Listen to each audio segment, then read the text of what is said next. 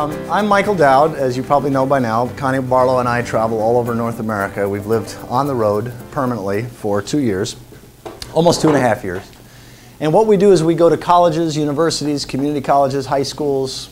Every Sunday we're preaching in some church, delivering the homily or sermon at some church, Protestant and Catholic. We do programs also at Buddhist meditation centers, at Quaker meeting houses. We go to a pretty broad range of religious and educational settings. And everywhere we go, what we do is we speak on the universe story, that is the 14 billion year story of the universe. And we do it in a sacred way. We do it in a God-glorifying way. That is, we help people understand how science can enrich and strengthen their faith. And I'm not talking about faith as some kind of otherworldly beliefs. I'm talking about how you live your life. I'm talking about how you live with your family and how you live with your neighbors and your friends, and basically how you can have like real joy in your life because you know you're making a difference in the world and being connected to God in the process. So a lot of people don't know that science can actually strengthen and enrich and deepen their faith. And so what I'd like to share with you a little bit now, so we've got about an hour and then we break for lunch, and we've got almost, almost another hour or so. Not quite.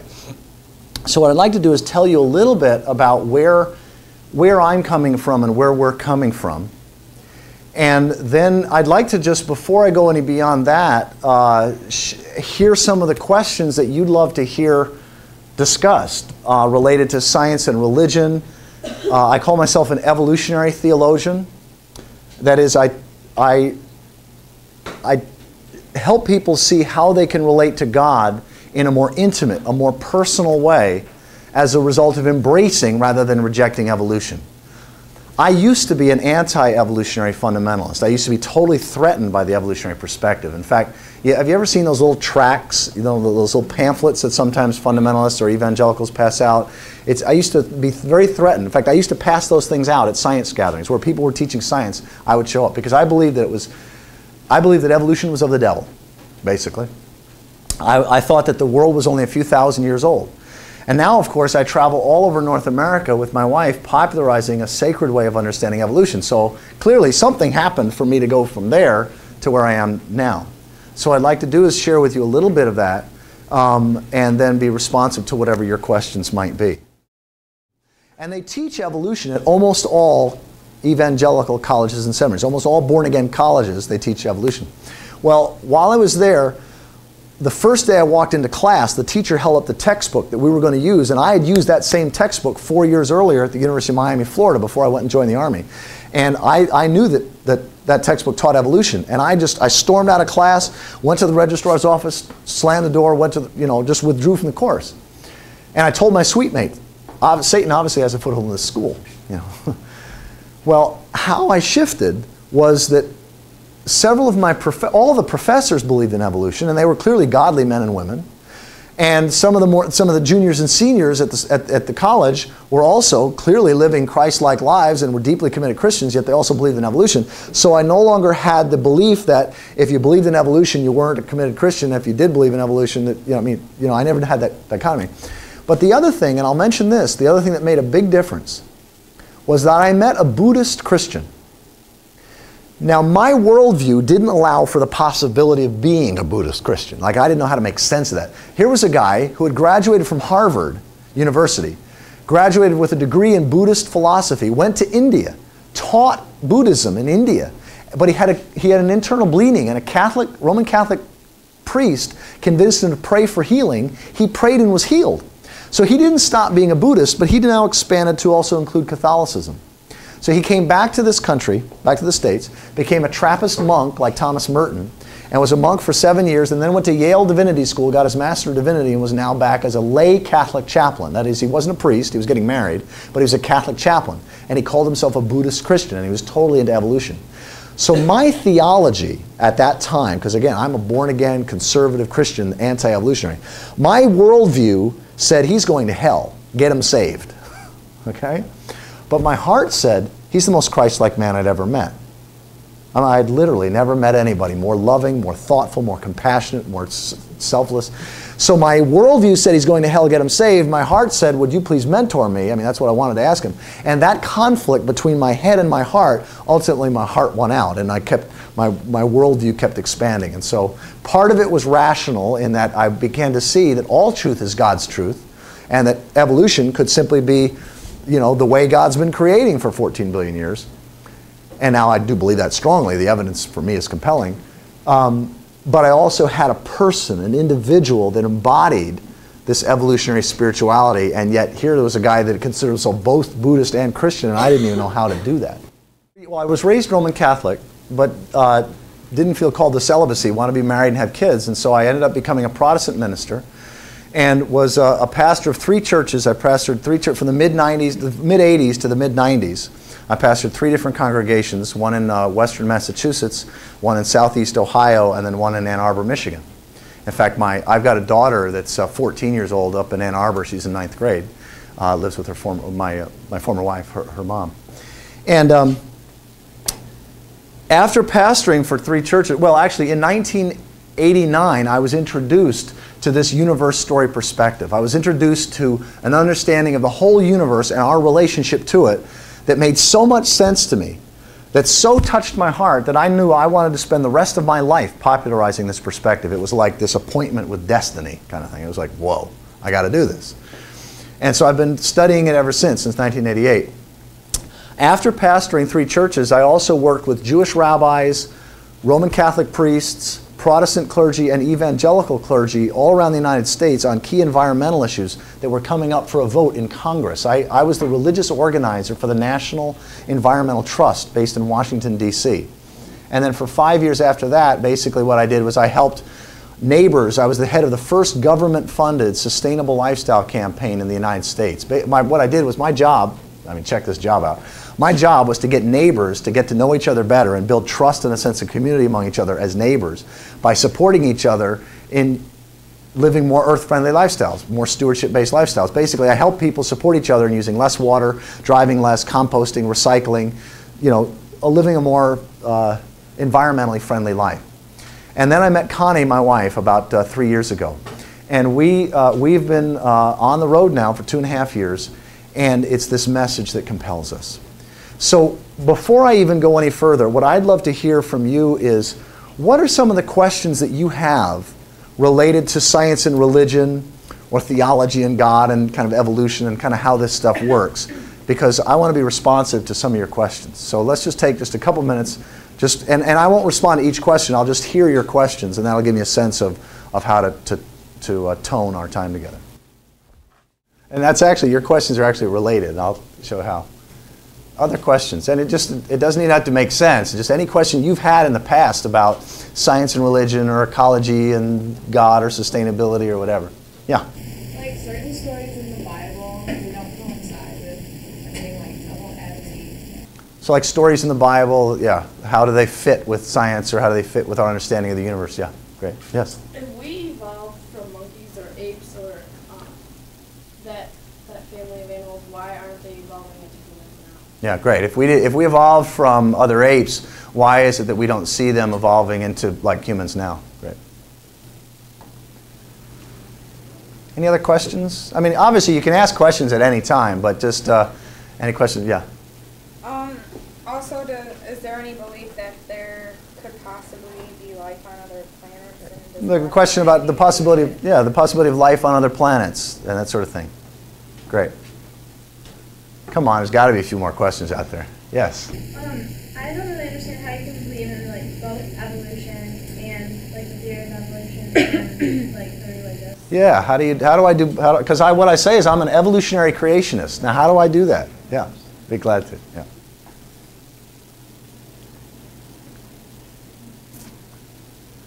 Any other questions?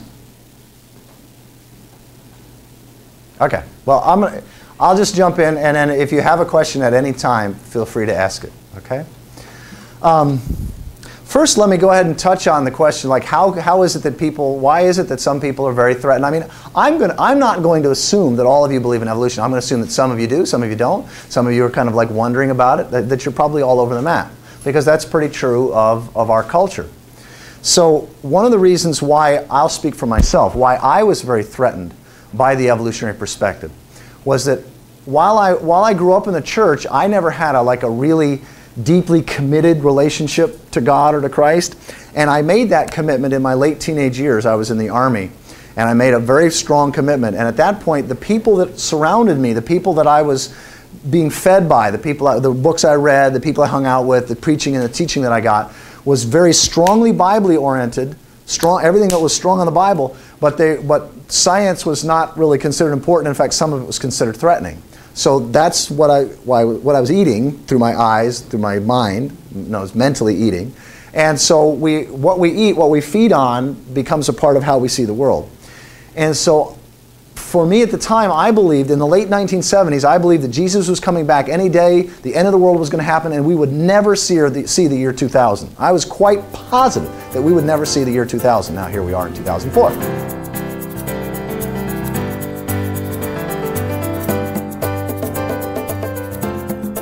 I think the reason many conservatives, conservative Catholics and conservative Protestants, as well as conservative Jews and conservative Muslims, are threatened by evolution is that the only form of evolution they've been exposed to, it's kind of like your question, how can you hold the two? The only form of evolution that many conservatives, many strongly religious people have been exposed to is a chance, meaningless, purposeless, mechanistic, godless process. In other words, a process that's not going anywhere, that's not sacred, and that God's nowhere in the picture. So if I was a conservative and I believed that Jesus was my Lord, or I made that commitment, or I believed that the Bible was true, or whatever, however my religious beliefs, if I didn't find God anywhere in the teaching of evolution, well, I wasn't exactly going to embrace evolution. I'd kind of hold it, some of it, I'd think about some of it, but I couldn't embrace, it wasn't like I was going to enthusiastically embrace it. Until evolution, and when I say evolution, all I'm meaning is the history of the universe. So until the 14 billion year history of the universe can be taught and told in a sacred way, in a God glorifying way, in a Christ edifying way, in a Scripture honoring way, I think many conservatives are not going to accept evolution. And they shouldn't. They shouldn't be expected. Strong religious people who don't find evolution praising God, who don't find evolution as a way that helps them live a more Christ-like life, shouldn't embrace evolution. Yeah. See, I still don't understand that, though, because aren't we taught religiously that God has a reason for everything? And that if He purposely made it in like a step-by-step way, He did that on purpose for us. So Sure. we could learn it. But there are some people that don't believe that that's the way that God made it. Some people believe that God made, this is the way I used to believe, that God made everything at the beginning of time in the kind of the way that I would make this, or I made this. In other words, you make it and then it just kind of stays there. It's just there. And God made creation kind of like a potter makes a pot, or a watchmaker makes a watch, or a table maker makes a table. That's the way many people have thought of creation. That God made creation as an external thing to Himself. So He's out here, He makes this table, and there's creation, and it just sits there. Most of human history, that's the way we had the understanding. Another way of thinking about it now is that God made the universe. This is the way I think about it. And this is just, I mean, if you don't like this way, you don't have to buy it. But I love this. That God planted the universe smaller than a mustard seed in God's own heart. In other words, God planted the universe within God's own heart. And it's been expanding ever since. In the heart of God. In other words, nothing happens outside the heart of God. God's heart includes everything. Nothing can possibly happen outside the heart of God. And so what that does is it allows me to embrace science. For example, because what science talks about is an evolving universe that began smaller than this, and what we call the Big Bang has been expanding, and it's becoming more complex. First, the universe started out in simple atoms. Well, actually, before there was any atoms, it was just hot, dense energy, and it was real small. And then it expanded. At one point, the whole universe was this big, and then this big, and this big. And it happened very fast, but as the universe expanded, it started becoming more complex. So the first atoms that formed, I'm assuming you've seen the periodic table of elements, okay? All the atoms that were formed in the periodic table of elements, only hydrogen was formed at the beginning of time. The simplest atom was formed at the beginning of time, okay?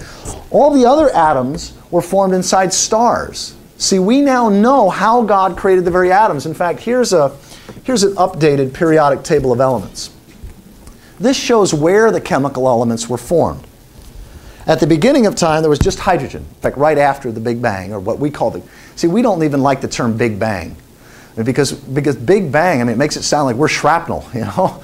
That we call it the Great Radiance. It's the beginning of everything. So at the Great Radiance, you've got just hydrogen, and then helium is formed by stars. Actually, there was a little bit maybe at the beginning of time, but you know what? Our sun, when we look outside and look at the sun, we're actually looking at a great ball of hydrogen gas that's converting to helium. 4 atoms at a time are coming together, pressed together, and the energy, it becomes helium, and the energy that's released is what powers a star. That's what our sun is a bunch of hydrogen becoming helium. Inside red giant stars, big stars like our sun will actually become a red giant at the end of its life. It will create carbon. Our sun is only big enough to create carbon. But inside slightly larger stars, they also create nitrogen and oxygen. So again, on the periodic table of elements, you've got carbon, nitrogen, and oxygen, and these are formed inside red giant stars. Okay? In fact, there's probably a picture. This right here is a picture of a red giant star. We can measure how much carbon, nitrogen, and oxygen are being formed here. Inside blue-white stars, really large, 8 to 20 times the size of our sun, so we're talking really large, all these other atoms, all the other periodic table of elements, all these other elements are formed inside blue-white stars. And then what happens is, the hotter it gets, it creates more and more complex atoms, and then it hits iron. And when it hits iron, what happens is the star then, see, iron doesn't produce energy, it requires energy. So it stops exploding outward. Or imagine you've got this huge, unbelievably large ball of gas that's exploding out, and of course gravity's trying to bring it in. So those two forces are equal, right? You got the explosion out and gravity coming in. Well, all of a sudden now it stops exploding out, because iron doesn't. So now it implodes, it collapses down on itself. And when that happens, all these other, if you have any gold or silver, any metals are formed in the last instant of a collapsed supernova star that then explodes, and that's what this picture is. This is a picture of a exploded supernova star with all these other atoms. So we now know how God created the atoms. God created the hydrogen at the very beginning of time. God created carbon, nitrogen, and oxygen inside red giant stars. And God created all the other atoms inside supernova stars. And we know this with the same certainty that we know that the sun and the moon and the stars do not all go around us, but only the moon does. The sun and the stars don't go around us, we go around the sun. Most of human history, we thought differently. In fact, for 99.99% of human history, in fact, they didn't even just believe that the sun and the stars went around us, they knew it. It was like, go outside and look. Duh, of course the sun and stars go around us. It's like anybody can see it, right? The sun rises in the east and it sets in the west. So now we know that that looks like that because the earth is turning and we're going around. So we have a new way of understanding this. In fact, this picture here, can you all see this?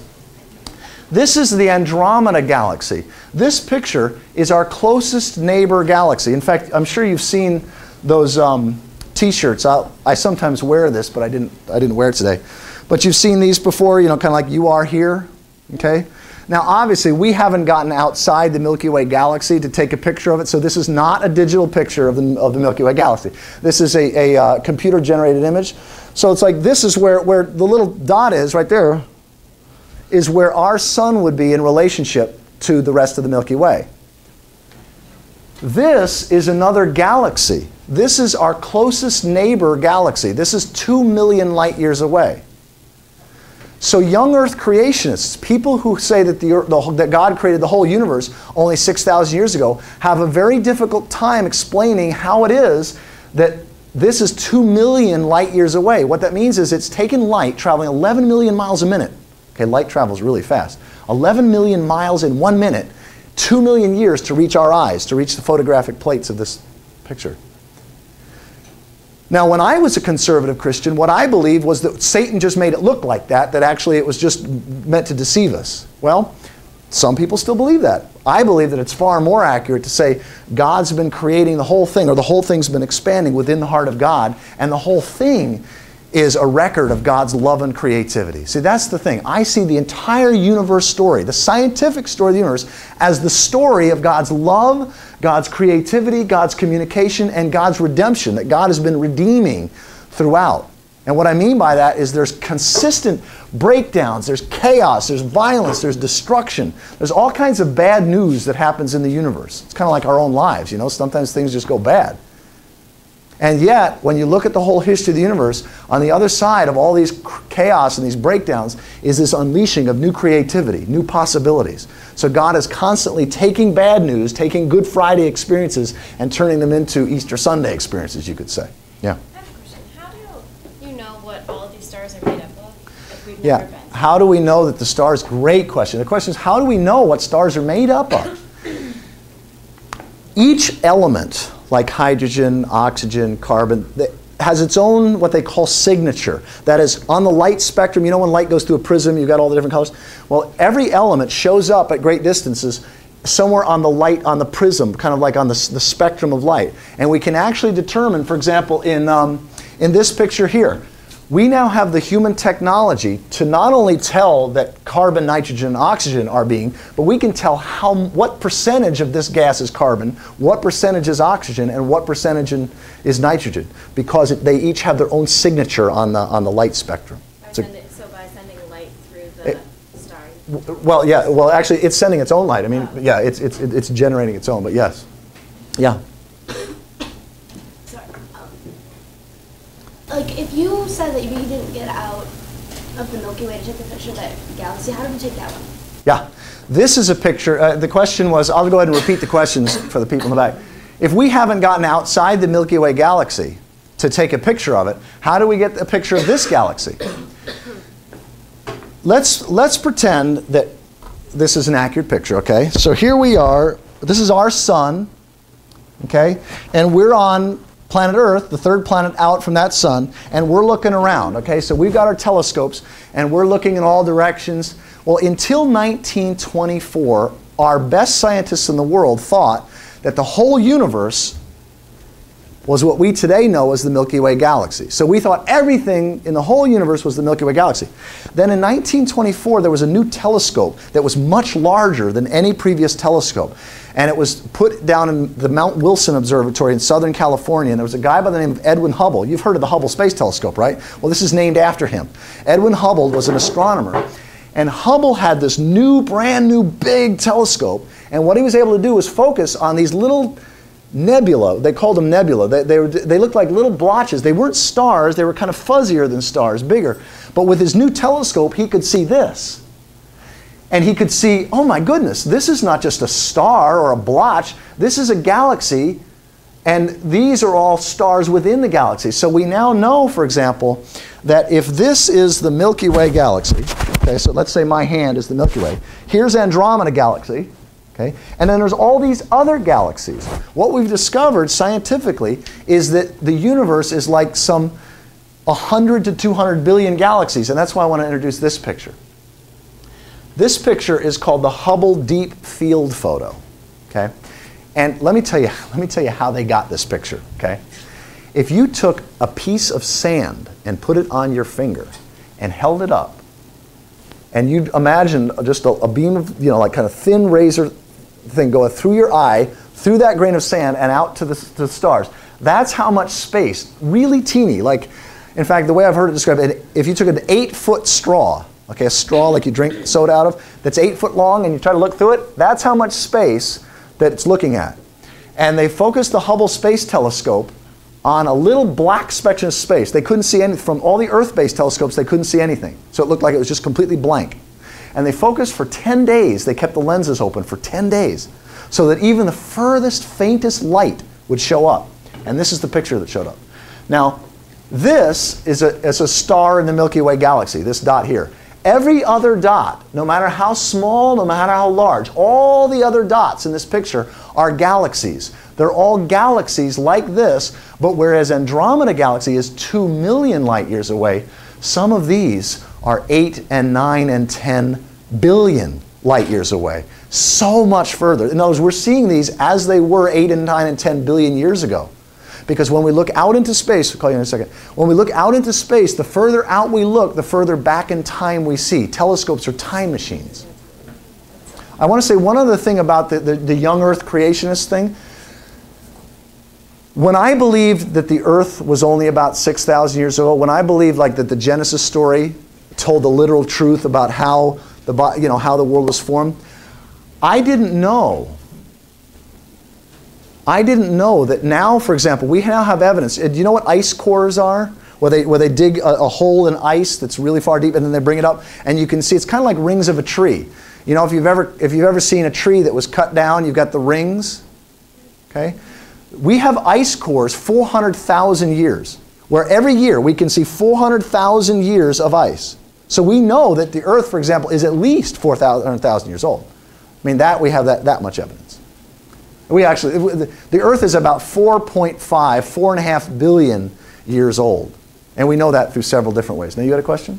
Since you can see all those galaxies, does that make it possible that there could be like there could be life on those? Yeah, great question. The question, since we can see other galaxies, not just our close. Now, again, you know how many solar systems, that is suns with planets going around them? There could be billions there are billions of suns. In fact, there's like 100 billion suns. And how many of them have planets going around them, we don't know, but probably quite a few.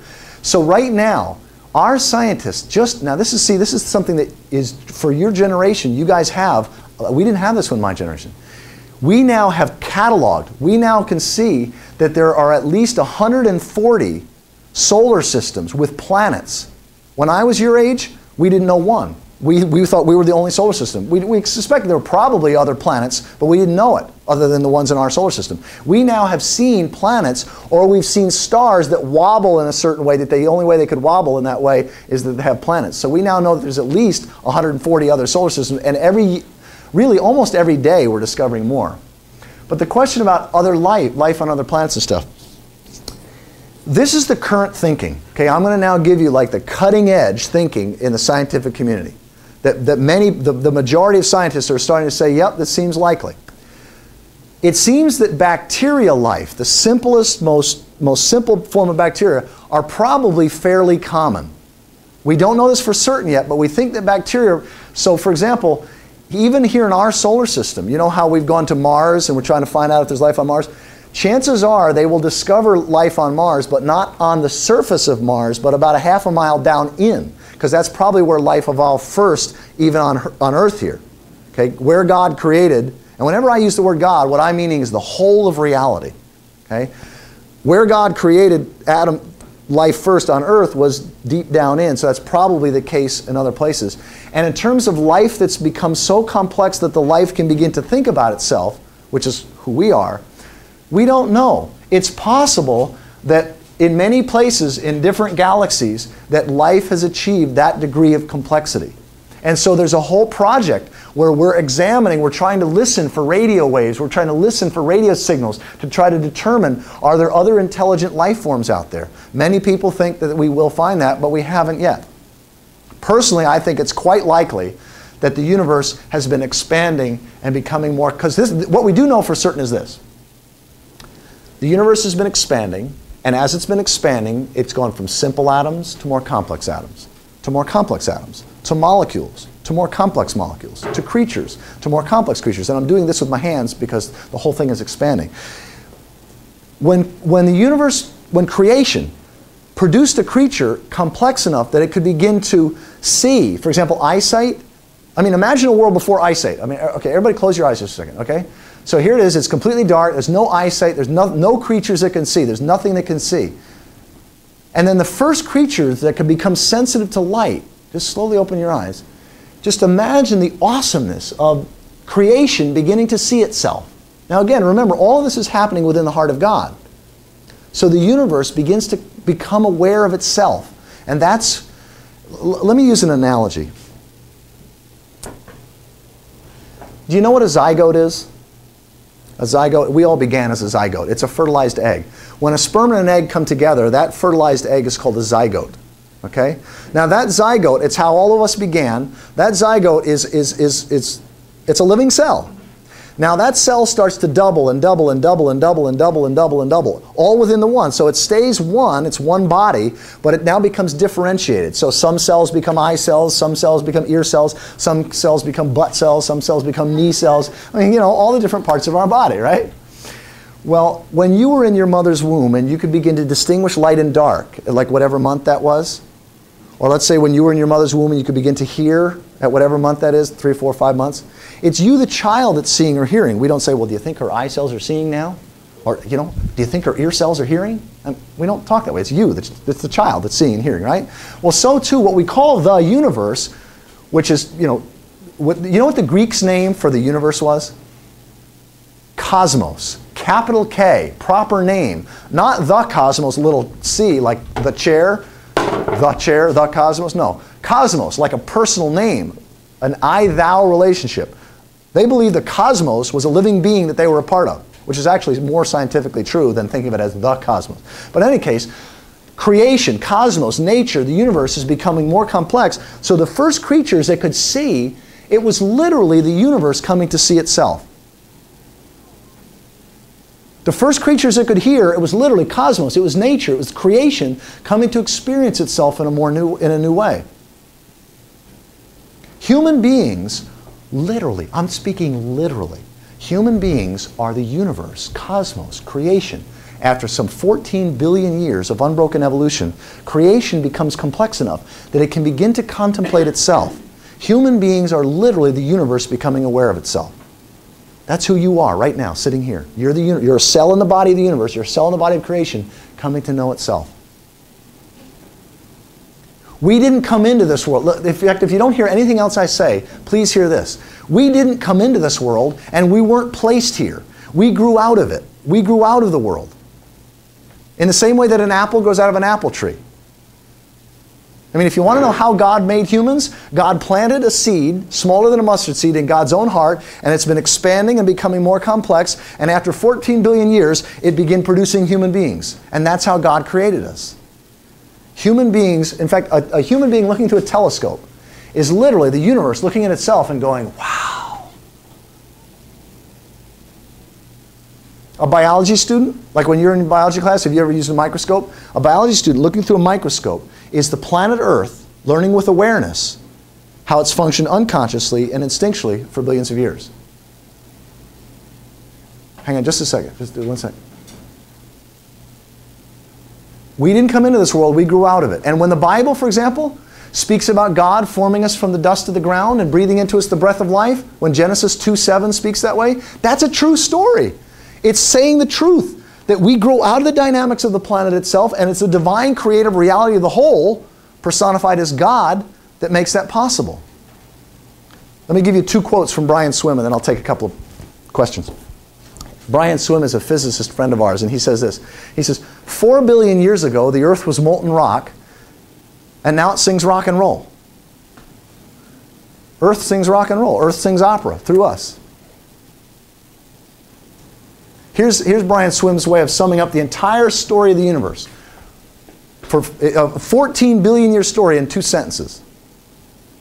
You take a great cloud of hydrogen gas and you just leave it alone. And it becomes rose bushes, giraffes, and human beings. And that's what science is telling us. And that can be told in God-glorifying, Christ-edifying, Scripture-honoring ways. Questions? You had one. Do they have any evidence that other solar systems might be ahead of us? Do they have evidence that other solar systems might be ahead of us? Not yet, we don't have that evidence, but it certainly could be. Yeah. So did God create every universe without them? Makes sense to me. I mean, if God is infinite, if God is ultimate reality, I mean, do you know nesting dolls, like Russian nesting dolls? Okay. God is that name. God is a proper name that we give to the ultimate nesting doll. That is that ultimate reality that includes all the realities, yet transcends all other realities. So in nesting dolls, like if you imagine, atoms, within molecules, within cells, within organisms, within planets, within galaxies, all the way up and all the way down. God is that ultimate creative reality that includes it all. So yes, if there are other solar systems, if there are other planets, if there are other galaxies, all of it is held within God. And even if there's other universes, some people think, here's a really interesting theory. You've heard of black holes, right? Some people think on the other side of black holes are new universes being born. Well, even if that's true, which we don't know yet, but even if that's true, then clearly that's all a part of the creativity of God. Yeah.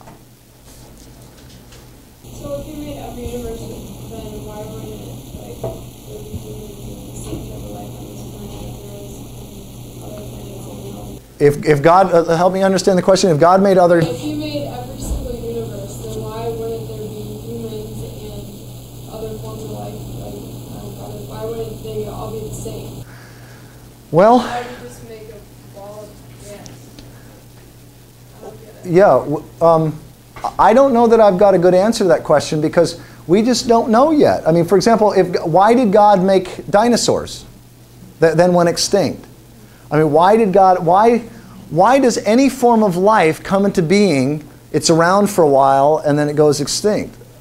And ultimately, I mean, if God is a personification, if God is at least, I mean, God may be infinitely more than this, but if God is at least a personification of the whole of reality, measurable and non-measurable, seen and unseen, in other words, transcendent and immanent, if that's at least what God is, then we may never know why God does things. In other words, why did certain things get created? Why didn't other things get created? Why have things been evolving the way we are? I don't know that we can know that. At least I don't know it. You know?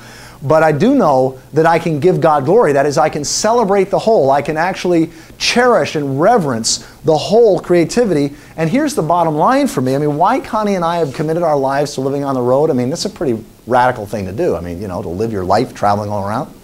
Like, why on earth would it be so silly to do that? Why we do that is that what we're committed to is what our mentor, Thomas Berry, calls the great work. You could say every culture has its great work to do. It's kind of the collective calling of that time. My way of describing the great work of our time, our way of describing the great work of our time is it's the work of ensuring a just, healthy, beautiful, and sustainably life-giving world for future generations of all species, and to furthering what God's been up to for 14 billion years. In other words, how do we work for a just, healthy, beautiful, and sustainably life-giving world, and do so to the glory of God? And in doing so, we're furthering what God's been doing, like this creativity that God has been about for 14 billion years. How do we further that? Because the creativity of God is going in a direction. The direction of evolution is in greater cooperation. This is, again, one of the more important things I'm going to say today. The direction of evolution is in the direction of greater cooperation, greater intimacy with itself, and greater interdependence at larger and wider scale. So how do we help human beings cooperate? How do we help human beings work together in this way? And I think that's one of the fundamentally exciting questions. Yeah? If you believe that Jesus came to this world, then do we believe that Jesus would have gone to other worlds too? If I believe that Jesus came to this world, do I believe that Jesus came to other worlds? First of all, that kind of language, that Jesus came to earth, I don't believe. Jesus, like us, grew out of the earth. Jesus was a cell in the body. But Jesus knew it. He got his relationship to the whole. He got that he was one with the Father. And he lived out of that integrity, out of that compassion, out of that power, out of that authenticity. And so all the people around him said, like, do you know, have you ever met a guy like this? I mean, this guy clearly embodies God. I mean, what's up? And so they recognized that here in this man, Jesus of Nazareth, there was a unique expression of the holy, of the whole. And he lived out of that. So no, if there are other planets with other life forms and other intelligences, my sense is that there would be other intelligent creatures, heartful creatures that would emerge in those planets that would be like Jesus for those settings, like Jesus was here for us. Yeah. So do you think Mary wasn't a virgin then? Do I think Mary wasn't a virgin? The Virgin Mary. For me to, okay, see these things here? All of the major concepts of Christianity, these are just some of them right here. I've actually got a whole bunch more on here kind of what I call the ABCs of evolutionary Christianity. In fact, let me go ahead and just leave this up for a minute. I don't know what to do with this. There we go. All the major Christian concepts or categories. I mean, here I've got them ABCs, you know, Adam and Eve, angels, apostles, accountability, the apocalypse, and then B, Bible. I'm not going to go through all these, baptism. But you see here with V, I've got virgin birth. Over here, I've got the same thing, but these are some of the, I mean, that's an overwhelming list there. Here's some of the major core concepts of Christianity.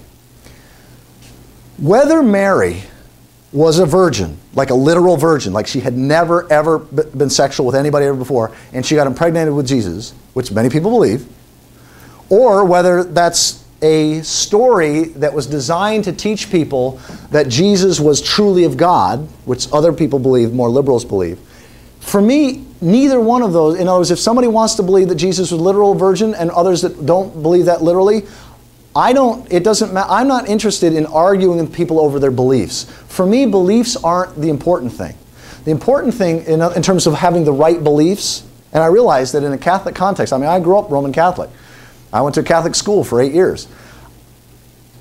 Having the right beliefs was something that was very important, both then and you know, later on when I became a Protestant minister. So what I'm interested in is how can these concepts be understood to be eternally true? Like what is the story of the virgin birth saying about all of us at all times? What does death and resurrection say for all of us at all times? Heaven and hell, angels, demons, the cross, all these major core concepts, how can these be understood in a scientific way that gives us a bigger understanding? See, when the Bible was written, people believed the world was flat, stationary. There was a domed heavens. You know how people understood stars when Jesus was walking the earth? Do you know how people understood stars? Not like we do today. The stars were the pinpricked holes in the canopy, the dome of the heavens that allowed God's glory to shine through. In fact, Giordano Bruno was burned at the stake only 400 years ago. In 1600, exactly the year 1600, he was burned at the stake. And you know what his heresy was? You know why the church killed him?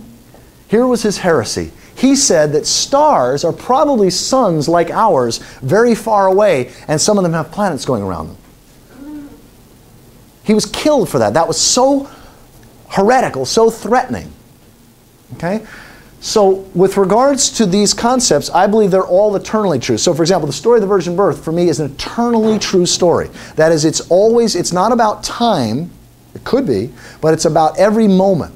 So for example, how does God's creativity birth through any one of us? Where does it come from? We don't know. It comes from God. So if you want to believe, or anybody else wants to believe in the virgin birth literally, I say praise God, no problem. But if somebody doesn't believe in the virgin birth literally, it's not going to make a difference. Follow your own conscience. With regards to not just the virgin birth, but with regards to any of these concepts. Because ultimately, what it's about isn't having the right beliefs. It's about following the risen Christ in your heart so that you can be guided by love, by the incarnational love of the universe to co-create with God. Yeah. I know, like, in DNA, sometimes there's, like, glitches and things go wrong, and Turner syndrome, and all the other syndromes we have. Like, I know that doesn't fit perfectly in, like, how things are playing out. Like, how would that fit in with religion? Sure. How things get screwed up? Yeah, how do we explain the fact that things goof up, things get screwed up, that there's problems, there's things like cancer and you know, Down syndrome and things like that? One of the things that sometimes people wonder is, like, is the universe determined, like everything that happens in the universe, because God says this is what I want, this is what I want, okay, yep, this is, so God is like pre-programming everything. Some people think that. And other people think, oh no, it's all chance. It's just all just chance. It's just all just, you know, kind of like random. The truth of the matter, it's creative. And creativity has an element that has to be, and there's an element of freedom. There's an element of just chance. And both are a part of the universe. And so at all levels of the universe, when you look at the entire history of the universe, one of the things that we notice is that there are these breakdowns, things go wrong, things go bad, chaos happens. asteroids hit, dinosaurs die out, all kinds of interesting stuff. Sometimes genetic things go wrong genetically and you've got different diseases and whatever. And how do we explain that? And my way of explaining it is that that is a part of the nature of nature. And cancer happens in animals too, so it's not just, you know, the result of human sinning or whatever. We find it in the animal world and plants. But that bad news, see, who suffers first? God does. See, God is the whole. God holds the whole within his heart. And so any creature that suffers, and I'm not even talking humans, any animal that suffers, God feels it first. Because so oftentimes we think of a God's eye view of the world as a view from above and outside it all, you know, that kind of like the view like outside, that's a God's eye view. Well, no, I mean, actually, yes, that's true, but a God's eye view is also the view from within every set of eyes. Within the dragonfly's eyes, within the dolphin's eyes, within the whale's eyes, even the chameleon, you know, who has two eyes that go like this, even that is a part of a God's eye view of the world. God includes all of it. So I can't explain why things go bad or why certain syndromes are there, you know, but I know this, that God is infinite love and infinite compassion, and God is the first who feels all of our suffering. We'll cover more of this after we come back from the lunch.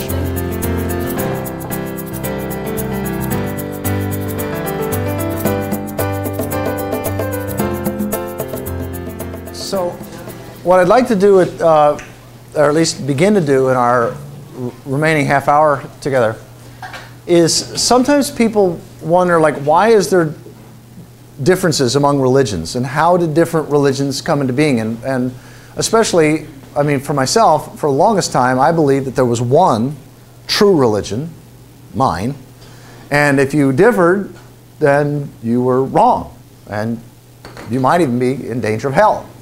And so what I'd like to do is share how religions evolved and how we now have an understanding of the universe that allows us to cherish the truth of our tradition and also to cherish the truth of other people's traditions. And how can we do that? So, if you take a mainstream evolutionary perspective, human beings have existed, according to mainstream science, humans have existed for about 2.5 million years. That is, we've been walking upright using stone tools, Homo habilis. We domesticated fire about 1.5 million years ago. That is, we learned to keep warm and cook. Yet we've only had verbal speech. We've only had symbolic speech, where I say, you know, chocolate mousse or chocolate sundae or something, and you can know what I'm talking about. The sound that I make is an auditory symbol for what you're hearing. We've had that kind of language for 100, 200,000 years. What that means is that for 80 to 90% of human history, we related to the whole of reality with the same intimacy that all other creatures do. I mean, imagine how do any animals relate to reality? Well, they seek after that which they're hungry for. They mate with that which they're attracted to. They keep warm. They keep safe. They keep the shelter from the rain and things like that. And they teach their young. And that's what we did as human beings. And then we start naming our world. We start putting these words that are symbols. You see here, these are what I call 7 great post-biblical revelations. Now, I'm not going to go through the details of all of them right now. But the first is just simply that evolution understood in a sacred way, that is a God-glorifying way, is a grand unifying and empowering worldview. That is, it unifies science and religion and helps us reconcile different religions. And language is symbolic, it's meaningful, and it's consequential. That is, it makes a difference what we say and what we think. So here's the piece about language being symbolic. That is, when I use words, I'm using symbols. Imagine before any human language. Okay, there's human beings, because humans have existed for 2.5 million years, yet we've only had verbal speech for maybe 100,000, 200,000 years. What that means is for 80 to 90% of human history, we related to the whole of reality with the same intimacy that all other creatures do. And when we start using words and naming our world, we start putting labels. Okay, this is that. And we start putting these labels called words on our world. And of course, if we're over here living in a harsh desert climate, and we're over here living in a lush tropical climate, and we're over here living in a northern climate, we're living in different worlds. We don't even know about each other's world. It's not the same world from our perspective. Now, of course, it's the same globe, but we don't know about that. In fact, most of human history, people believe the world was flat. So the language that we use to describe reality is going to be different depending upon the different plants and the animals and different climates in which we live, because the words that we're going to use are different. So for example, let's say we over here had never experienced sheep, lambs, they're just not a part of our experience. Well, the Lamb of God would not be a part of our sacred story. If we over here had never experienced the political reality of a king, the kingdom of God would not be a part of our sacred story. Lotus blossoms would, or whatever other thing, like as in Hinduism. So for example, every religion makes sense given the different life regions in which they emerged. For example, Hindus have all of these different gods and goddesses. Now, if you ask a Hindu, do they literally believe that there's different gods and goddesses outside the universe? They do not. What they mean is that nature is divine, and it shows up with a multiplicity of divine faces. Hinduism never could have, it just couldn't have possibly emerged in Palestine, which is a very harsh climate. But Judaism couldn't have emerged in India either. All religions make sense given their different regions. And we use analogies or metaphors to describe anything we can't sense with our senses. If I'm trying to, like, say you've never experienced this before, like you've never seen one of these before, and I said, do you know what a stool is? Stool, what's a stool? And I put this out, and I take it, and you feel it, you go, okay, you get your own sense of what a sitting stool is like, okay? Stool to sit on, okay? Well, if I'm trying to describe something to you, like have you ever heard of Grogglebod? You say, what's a Grogglebod? And there's no Grogglebods around to like experience it. I have to use an analogy. I say, oh, well, a Grogglebod is like, and then I say something that a Grogglebod is like. Okay, now I'm just obviously making this up. But if I'm talking about God or the universe or any grand concept that you can't just sense with your senses, I have to use an analogy or a metaphor. So earlier cultures, the earliest cultures, like say hunter-gatherers, before any human beings started settling down and farming, so human beings were just hunting and gathering, and there was no farming. No, farming had never been invented. In those kind of cultures, the analogies for what ultimate reality are like typically take on the different plants and animals. So for example, some Native American cultures spoke about the creator is a trickster, like a fox or coyote. You think things are going one way and all of a sudden, whoop, surprise, get used to it. And isn't life that way? Sometimes life just throws us a curveball and it's like we got to get used to it. Then what we see is when we start settling into these valleys, humans now not just hunting and gathering, moving around, but they start settling in and farming, not with plows, but just digging in the ground with a stick in these rich, fertile valleys. And this is horticultural. And in horticultural societies, that is societies that dig in the ground with a stick, most of the images, according to the research I've read, 93% of horticultural societies have feminine images for what ultimate reality is like. There's the goddess, the earth mother. Now, they don't believe, horticultural societies, people that speak about the goddess, don't believe that there's a female god beyond the clouds somewhere. It's that nature is feminine-like. Nature is divine and feminine. It's sometimes severe, beautiful, wonderful, awesome, abundant, provides all things, whatever, but it's feminine-like, mother-like.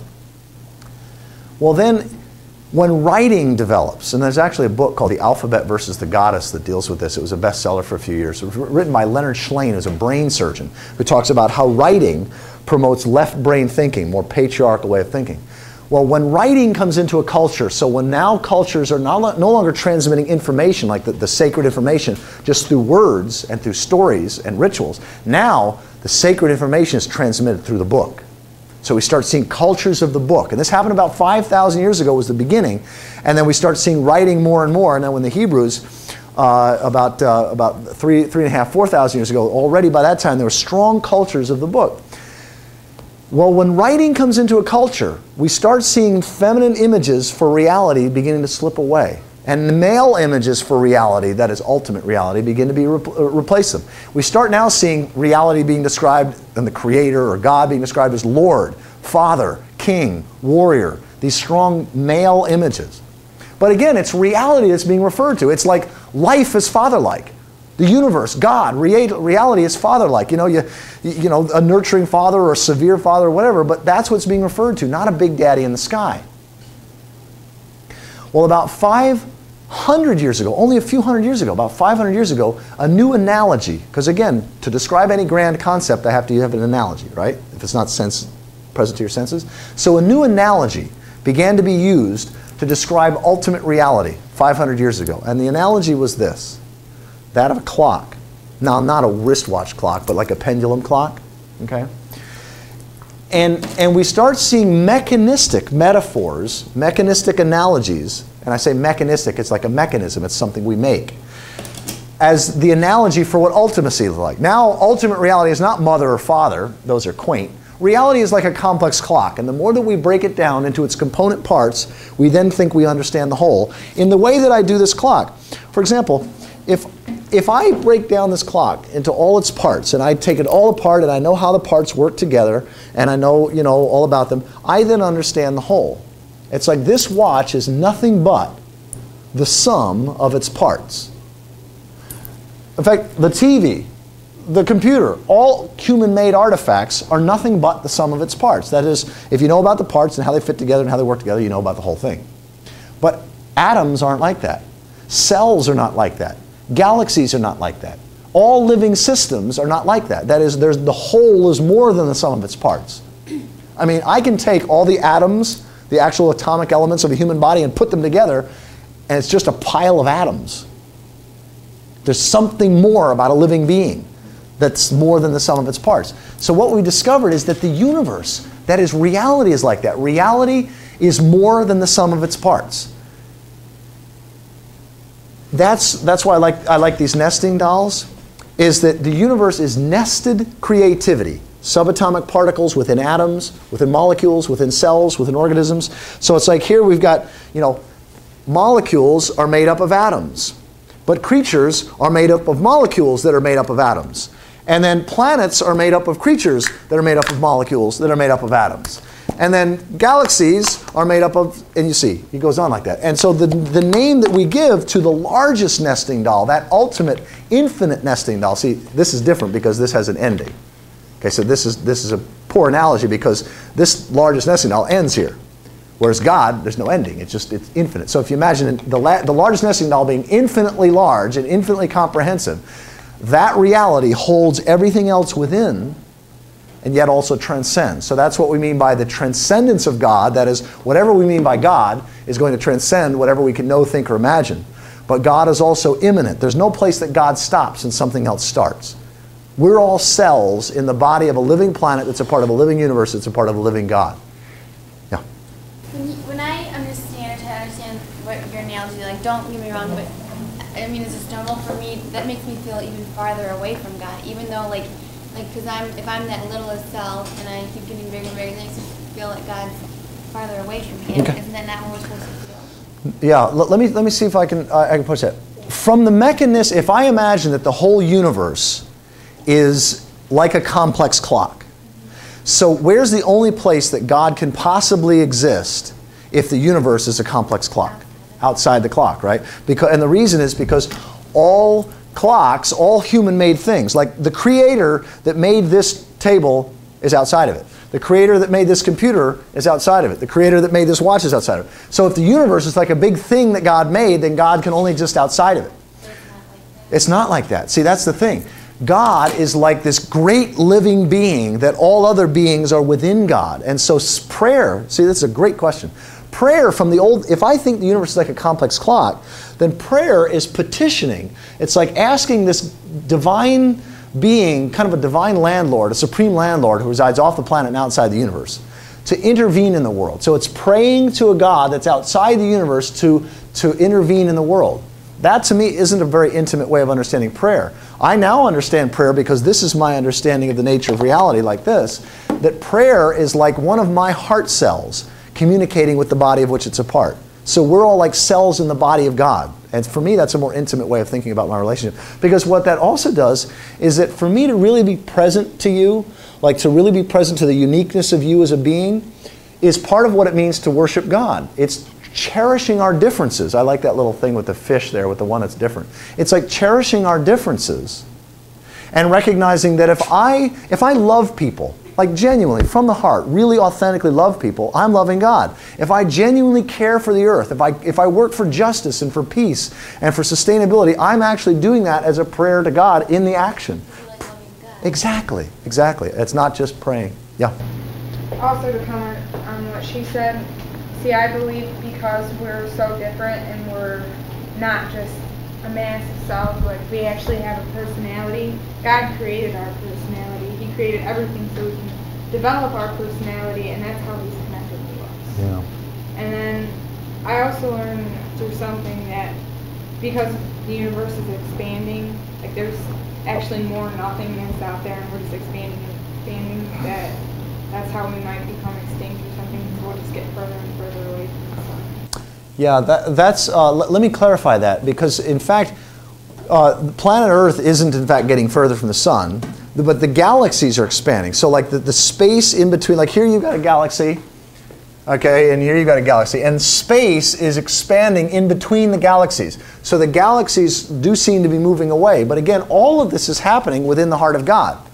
So as the galaxies expand, as the whole universe expands, it all expands within God's heart.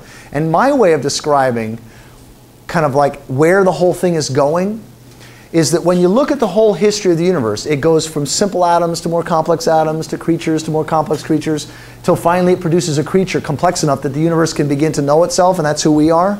Well, what's our technology doing? What does computer technology help us do? What does the internet help us to do? It helps us to connect and share information and share experience and share wisdom and communicate. And so we're now creating a new organism at a larger scale where human beings are like the metabolisms of that cell. And I think, this is just my theory, but I think the whole of creation is becoming more conscious. That the whole of creation is becoming more aware and more conscious, and more conscious that it's a part of God's body, and ultimately our destiny is to further that process until finally the whole universe recognizes itself as a revelation of God and gives God glory. I mean, that's just my theory, but that's the thing that makes sense both religiously and scientifically, because it makes sense of Scripture, it makes sense of my tradition, and it makes total sense from this evolutionary understanding that we now have through science. I didn't comment on this before, but let me go ahead and just say something about it now. For most of human history, we didn't have an evolutionary understanding. That is a time developmental, a way that things are developing over time, that the whole universe is maturing. We didn't have that understanding. So this is the different perspective. These are the different revelations from God's perspective. That is, they're a revealing of the truth from God's perspective. And from the perspective of science, from the perspective of the part to the whole, these are discoveries. You see how they're both? So from the perspective, where's my nesting dolls? From the perspective of the whole to the part, they're revelations. From the perspective of the part to the whole, they're discoveries. And both are true. So the red dots, along with the red words, have to do with the cultural discoveries or cultural revelations. The yellow dots have to do with the astronomical or the heavens, the stars, galaxies, things like that. The blue dots have to do with the earth sciences, like geology. And the green dots have to do with the biological sciences, like biology and things like that. And the asterisks are the major... This is where we've come to know something so significantly that we can say that it's factual, that there's something, like we don't just believe that the plates, the crust of Earth, that the continents are drifting around on plates. We know that. It's a fact. We don't just believe that extinction is real, that some animals that used to be here are no longer here, that they're now extinct. We now know that's a fact. But prior to this, we didn't know that as a fact. In fact, this was debated. Let me tell you a cute story. George Cuvier, in 1796, was noticing that there are certain mastodon and mammoth teeth, these great elephants, that these teeth are not like any elephants that are alive today. And he said, he proposed that this is from an extinct species of elephant that's no longer here. Well, Thomas Jefferson, one of the great American presidents, who was also a naturalist, he said, no, this can't possibly be so. Nature would never have produced anything only to lose it, such as the economy of nature. So he didn't believe that extinction was even possible. So the Lewis and Clark expedition, was launched in part, not entirely, but the Lewis and Clark expedition was launched in part because Thomas Jefferson wanted to prove George Cuvier wrong. He wanted to say, he took Meriwether Lewis aside and he said, Meriwether, when you guys go out there, I want you to find, keep your eyes on, I want you to find some mammoths because I believe they're still out there. Now, obviously, we know that they weren't. But this, so when we come to know something as factual, and I need to say this because sometimes people say, especially conservatives or those people who don't believe in evolution, they say, well, wait a second, what do you mean evolution is a fact? Evolution is just a theory. And what I say is, well, gravity is just a theory too, right? I mean, there's the theory of gravity, but then there's also the fact of gravity, right? I mean, if I step off a 12-story building, there's the fact of gravity, whew, down I go, and there's the theory. Why did he do that? You know, both in terms of my mental state and also like, how exactly does that happen? And we have a friend, Brian Swim, who's a physicist. He got his PhD, okay? He did his doctorate in cosmology, but his PhD dissertation was on gravity. Here's somebody who knows more about gravity than probably anybody else in the world, or certainly he's in the top of those that know about gravity. And he went on a fishing trip with his father after he got his PhD, and he was dropping a rock into his hand, and he picked up the rock and he dropped it. And he realized, you know, nobody on the planet knows more about this than me, and I have no idea why that rock is falling into my hand. You know? Because he could explain the mathematics of it. He could describe it scientifically, mathematically. But like, what causes, when I do this, like, and let go, why does it do that? I mean, we know that mass has gravity, but like, there's nothing that pulls it down, and there's nothing that we can measure. It's like gravity is still largely a mystery. So there's both the theory of gravity, which is how is it that the Earth keeps the moon in its gravitate? How does that happen? And then there's the fact of it. So there's the theory of evolution, which is how is it that events become more complex over time? And there's a lot of difference in terms of understanding that. And then there's the fact of the sequence of irreversible transformations in measurable time. Now let me describe what it is that I have here. I have 270 of the major transformational moments in the history of the universe. Each of these beads signifies some major event in the story of the universe. Here's my beginning bead right here, the great mystery beyond all human language and understanding. And then this is all of our different names for the God, Goddess, Allah, all of our different names for the ultimate reality, and then what scientists call the Big Bang, or what we call the Great Radiance. And I go through the early universe, like here's where the galaxies formed, and then early Earth, and then I go through the whole, the period here, and then here's the dinosaur period, okay? And then I've got the extinction of the dinosaurs and the mammals, and then I have right here is the beginning of the human. And here I've got human evolution and the significant transformations. And I've got, you know, the Buddha and Lao Tzu and Muhammad and Jesus, or actually Muhammad's not there, Jesus, the Apostle Paul, Muhammad. And I've got the significant scientific discoveries. But I also have the major events in my life. I've got the significant, I've got about 20 of the major, this is my grandparents coming over from Ireland. Here's my birth. Here's my first marriage, my children. I've got 3 kids. I've got them represented. So I've got all the significant events in my life story as well. Well, one of the things that you realize when you have the whole story represented like this is that each of these is a grace moment. It's kind of like, this is my Catholic rosary, you know? I mean, it's like, even though I'm no longer a Roman Catholic, you can't get, you know what I mean? You can't get the Catholic out of me. This is my cosmic rosary. It's my universal rosary. But each of these beads is for me a sacred transformation. It's a sacred, and how exactly this happens is the theory of evolution. That they follow this direction is the fact of evolution. Yeah. I'm kind of stupid. I don't really understand what I'm asking myself, but like people think of us as like we came from apes or whatever we came from. Like no one actually saw us turn in, like saw an ape turn into a human. You know what I mean? Like, Yeah. That can, I don't really get it. Why, Sure. how do people like assume this stuff, but they really, like no one will ever really know? Yeah. And why people worry about it so much and no one will ever know? Sure. Well, the idea isn't so much that we descended from monkeys, for example, but the idea is that monkeys let's say the chimpanzees, the bonobos, which are the pygmy chimpanzees, and the humans all descended from a common ancestor.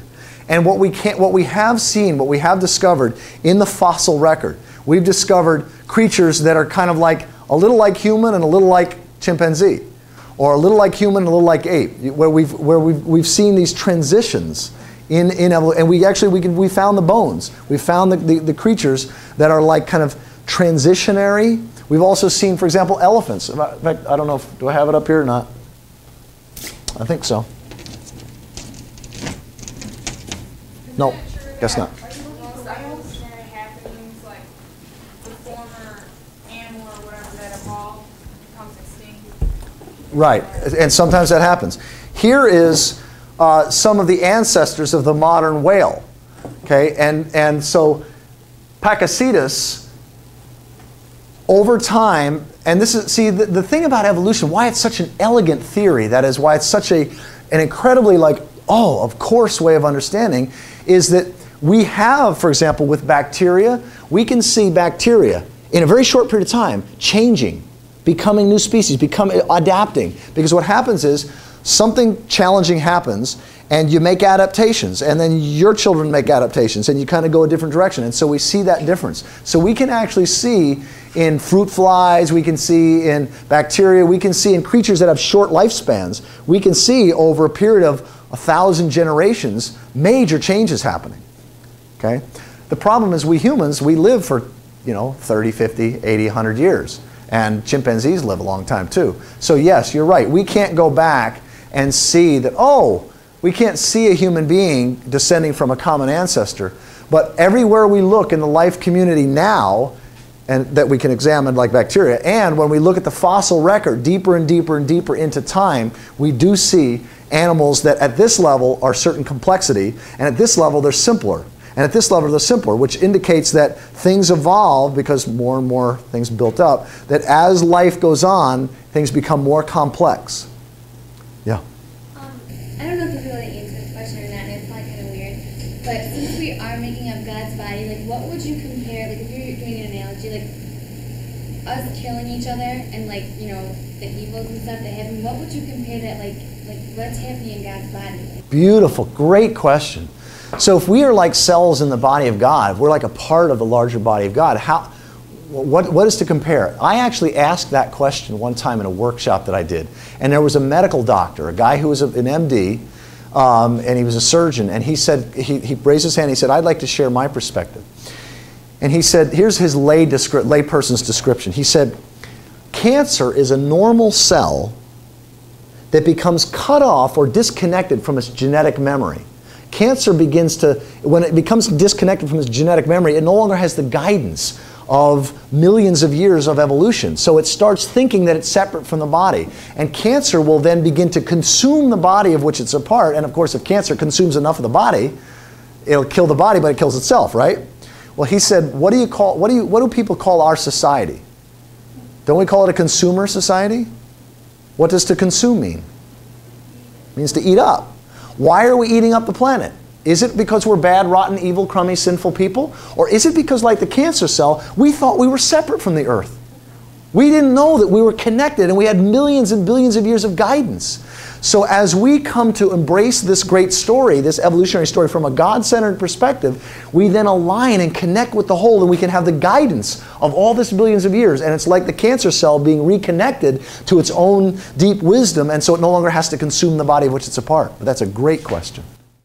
So there's the theory of evolution, which is how is it that the universe has gone from simple to more complex, to more complex, to more complex, to more complex, creatures and the societies, that there's this direction towards greater cooperation and complexity over time. How does that happen? So that's the theory of evolution, and there's legitimate differences about that. But then there's the fact of a sequence of irreversible transformations in measurable time, and that's a fact. So there's both the theory and the fact. So this is going to kind of be as background. I'm not going to go through the details of this now. All of this is up on our website with explanations and stuff like that. But I just wanted to have this as background because it wasn't just an aha experience. It wasn't just like one person revealed the truth. This has come from the whole human community. There's Islamic scientists, Christian scientists, atheist scientists, Buddhist scientists, Native American scientists. This is the whole community of life that God is revealing this truth to. Because remember, when the Bible was written, people believed the world was flat, stationary, domed heavens. And, I mean, if God is truly God, if God is truly generous and loving, like infinite love and generosity, then God would not have stopped communicating truth vital to human destiny and well-being 2,000 years ago when people believed the world was flat and stationary. So God clearly has still been communicating, but God doesn't, see, here's the interesting thing. God doesn't primarily communicate in words. We think of God as communicating primarily in words. But God has been communicating throughout all of evolutionary history, long before humans, through feelings, circumstances, and relationships. That's how that's how the whole communicates. Feelings, circumstances, and relationships.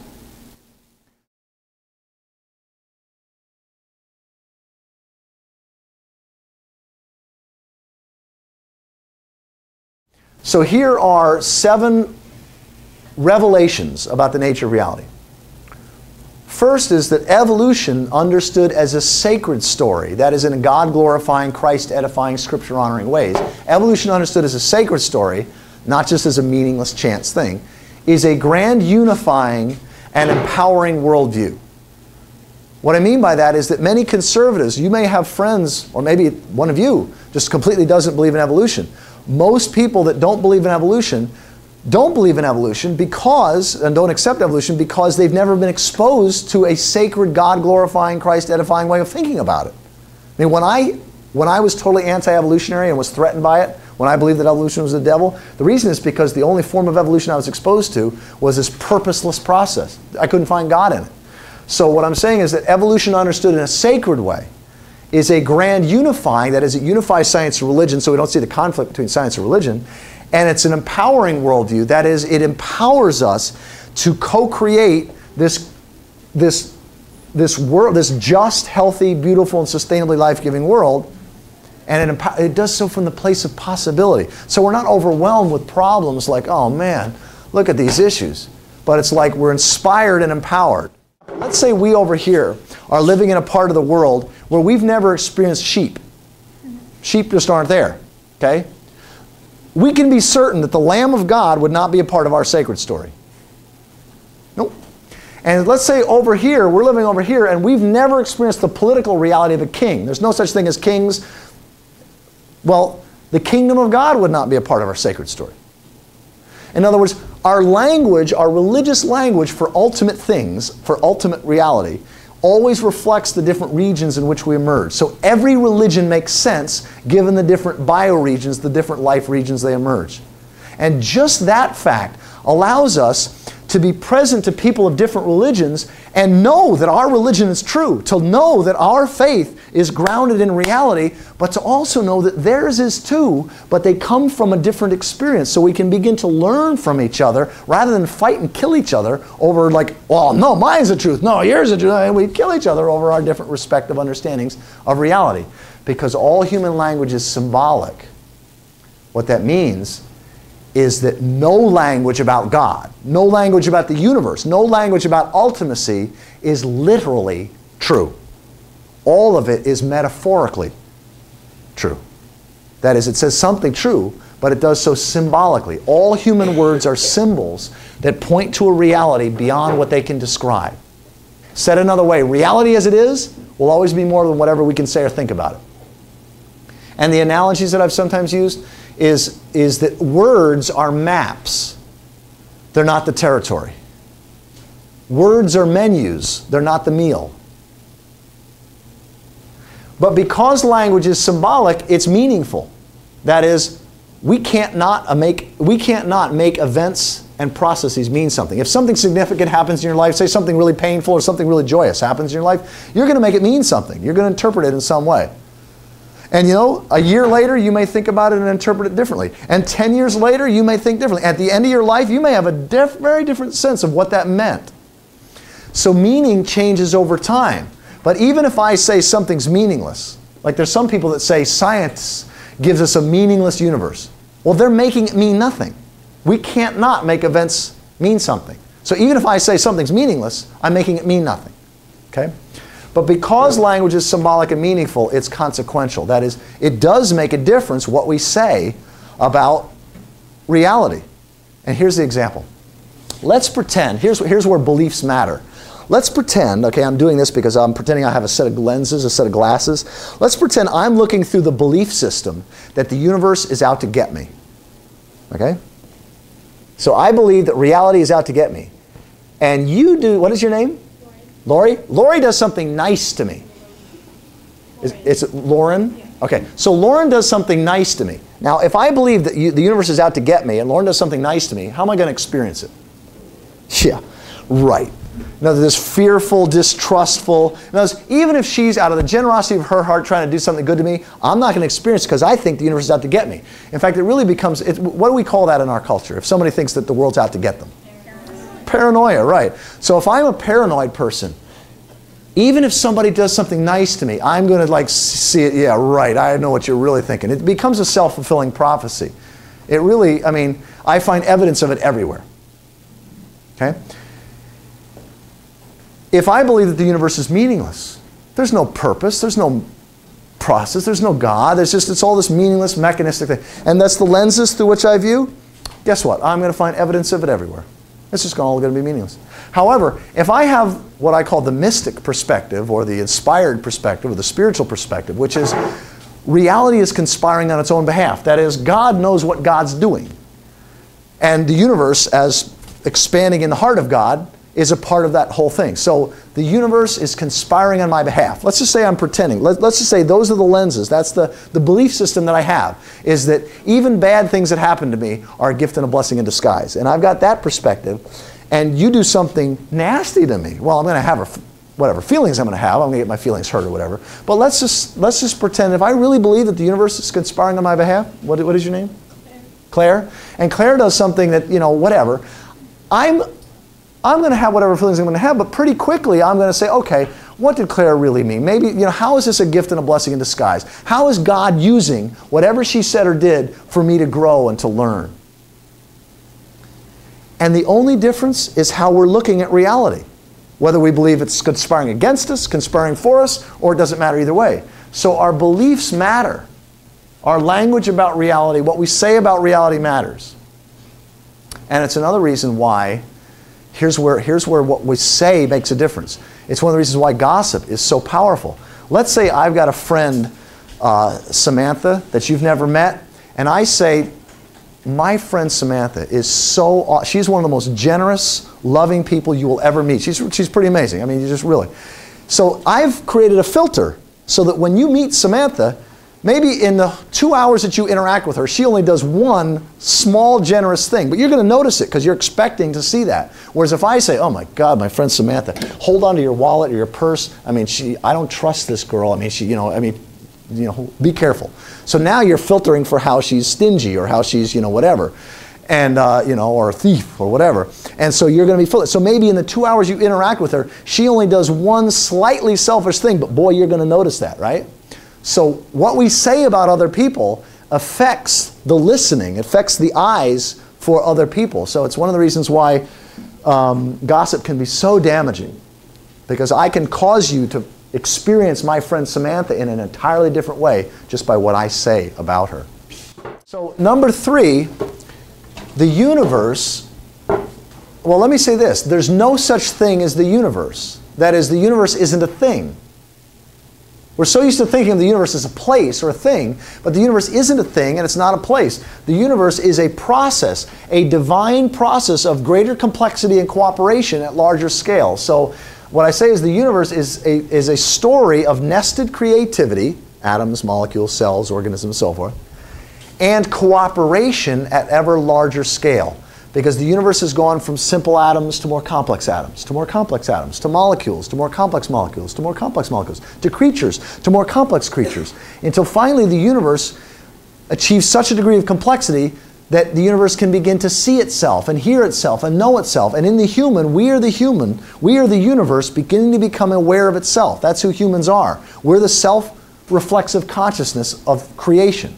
We're creation beginning to come to know itself. So there's this process of cooperation at ever larger scale. In fact, there's a chart that I have that I won't go into the details too much, but I do want to at least expose you to it, which is there's a direction to evolution, which is partly what this is about, is that evolution's going somewhere. There's a direction towards greater cooperation and greater complexity at larger and wider scale.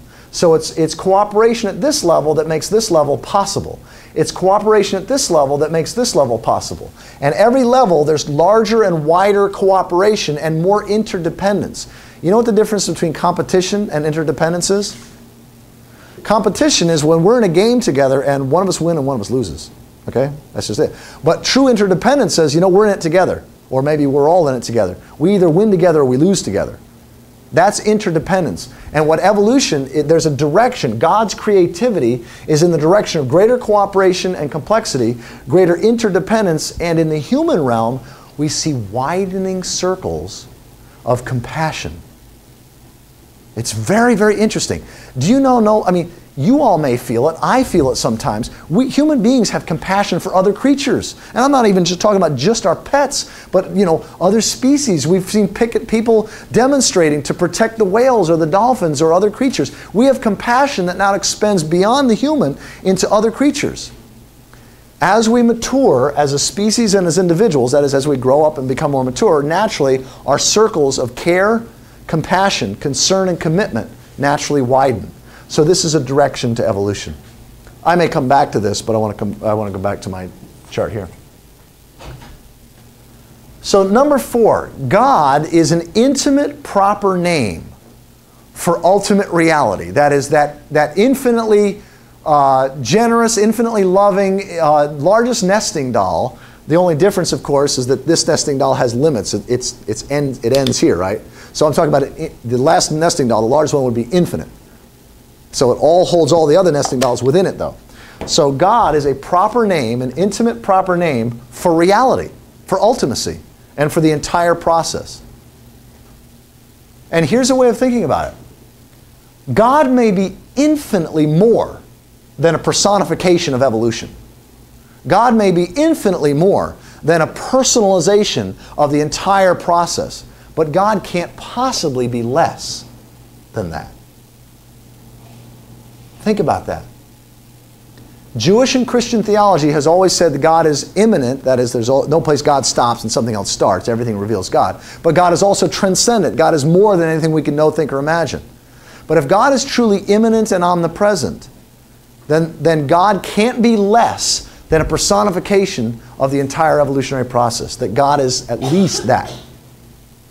Number 5, time is leading to greater diversity, greater complexity, and greater intimacy with itself. This is what I mean, is that again, as the image that I offered was that God planted a seed smaller than a mustard seed in God's own heart, and it's been expanding within the heart of God, and that's creation. Creation as a whole has been expanding within the heart of God ongoingly.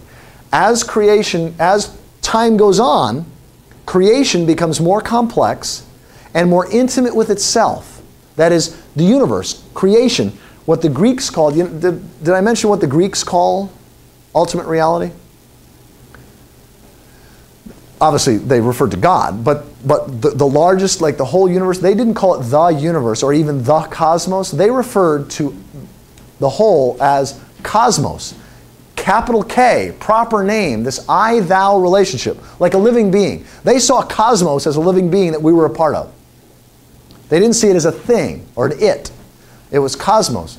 And so you could say creation. Creation is alive. Creation is creative. God made creation that was itself creative. So over time, creation is becoming more diverse, more differentiated, more complex, and more intimate with itself. In fact, this will probably be the most important sentence that I say this whole time we're together. We didn't come into this world. We grew out of it. We weren't put here on earth. We grew out of it. We grew out. We're not separate creatures on earth in a universe. We're a motive being of earth. We grow out of the dynamics of the universe. So how did God create humans? God planted the seed within God's own heart, and it's been expanding and becoming more complex. And 14 billion years later, human beings emerged out of the community of life. And that's how God created. And for God, that may have just been a day or 6 days or whatever. I mean, for God, it's in the same way that a flea's life seems really small to us, or a fly, or some of these creatures that only live for a few days. From our perspective, it's like, for them, it's their whole life. But from our perspective, it's just like, well, in the same way for God, 14 billion years is no big deal. It's like, okay. But for us, it's like a long time. So time reveals greater complexity, greater diversity, and greater intimacy with itself. Human beings are an expression of this process. We're not, in fact, the great Native American, Black Elk, there's a great Native American leader that has since died, but he said, here's a great quote from him. He says, the first peace, P-E-A-C-E, the first peace, and the most important peace, is that which comes within the souls of men and women when they realize their relationship, their oneness with the universe and all its powers. This is it. We are an expression of the universe. And to give God glory is to honor the whole, to honor God, to honor that creativity that's been expanding for 14 billion years, and to give credit to God in that process. So humanity is maturing and our sense of self is expanding. That is our concept of ourself. And here's something I just want to offer as a way of thinking. This again comes from mainstream science, but this is a way of validating spiritual principles. In spirituality, sometimes you hear people talk about our interconnectedness or our interbeing or kind of our oneness, right? Well, all that's kind of like, those are concepts, but what do we mean by that? Do you know that I'm standing here talking to you right now. I'm made up of atoms and molecules. But these atoms and molecules aren't the same atoms and molecules that were part of me, say, 6 months ago. Every 5 days, I have a new stomach lining in terms of the actual carbon atoms, the oxygen atoms, the actual atoms of my stomach lining are renewed every 5 days. Once a month, I have a new set of skin cells. Every 6 weeks, I have a new liver. 98% of your body, I'm talking about the actual matter, the actual atomic, the actual chemical elements of your body, 98% of your body is renewed every year. The 2004 model is not the same as the 2003 model. Now, I know you look in the mirror and you know that, but it's true, okay?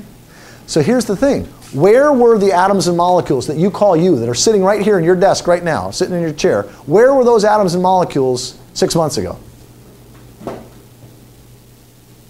Anybody? Well, they were a part of all the stuff you've eaten, all you've breathed. Because when you breathe in, you breathe 1 with 20 zeros, that many atoms. Okay, everybody take a deep breath. You can be certain that you just inhaled at least 3 atoms that were once a part of the body of Jesus Christ, literally. And go to any college and ask the physics professors, and they'll tell you that's true. But of course, not just Jesus Christ. All the great men and great women and lousy men and lousy women of all time. Because when you breathe out that many atoms, and they go and they become a part of other people.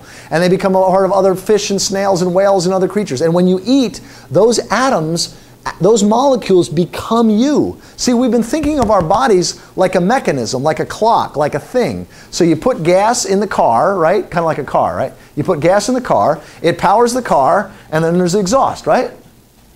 No. Our bodies aren't like that because the gas doesn't become the car. The food we eat becomes us. So here's the thing. Because we've been in the room for almost an hour together, you now have atoms and molecules that are a part of your body that you call you right now, that were me when we walked into this room. Pretty scary thought, huh? It's true. We actually share ourselves with each other just by being in the same room. And that's a spiritual principle, that our sense of self. So it doesn't make any sense for me to identify myself as only stopping with my skin. And when Jesus said, the main commandment, what did Jesus say was the fundamental commandment? Like the most important. If you boil the whole law down, what's the essence, Jesus? That's what they asked him. What's like the whole law in a nutshell? And you know what he said? He said, love God, that is the whole of reality, with all your heart, soul, mind, and strength. That is with everything you got, love it all. And love your neighbor as yourself. That is, extend your sense of self beyond your skin to include your neighbor, and love your neighbor as yourself. And that's the key to the kingdom. That is the key to the kingdom, is loving God with everything you got and extending your sense of self to include your neighbor. And this is a natural process. Humanity is going through this. I may come back and say more of this. And finally, death. Death is natural and generative. The word generative means creative. Death is natural and generative. And this is something that we didn't know for most of human history. We thought death was a problem. We thought death was, in fact, if you interpret Genesis literally, not only did we think death is a problem, we human beings brought death into the whole community of life. We're responsible for the existence of death in the world. That was the belief. Well, we now know that, first of all, death long preceded humans. Dinosaurs died out 65 million years ago. That's long before human beings were around. And long before that, other creatures died. So death long precedes us, but we now know that death is actually creative. So I'd like to share just a few things about death that can give us a different spiritual perspective.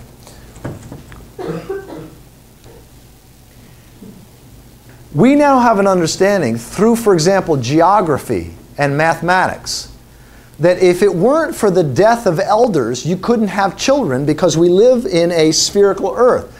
Magellan in 1505 actually circled the whole world. He took a boat and went all the way around the world, and it was the first time that we had proof that the world is circular. This is only 500 years ago, folks. Okay? But in a world that's a sphere, that is not just infinite, okay? In a world that's sphere, and Malthus in 1798 talked about how population, if population continues, that what we've got pretty soon, if you don't have death, you've got wall-to-wall people, or even before that, wall-to-wall bacteria. So in order to have, in a spherical, in a limited earth, if you're going to keep having birth, you've got to have death. So what we say is that if you want a world of children, if you want a world that has room for children, death is an absolutely essential part of the process. In geology, Hutton, Lyell, Louis Agassiz, in the 1960s, we now know that through erosion and through these plate tectonics and those, Earth is going through Earth is like a body. It's like there's a body of Earth.